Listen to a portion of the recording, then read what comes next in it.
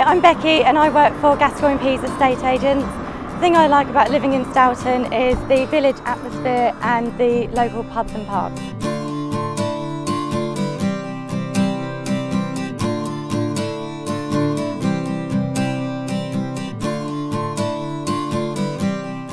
Hi, I'm John Marrow. I'm the community outreach worker here at Emmanuel Church in Stoughton.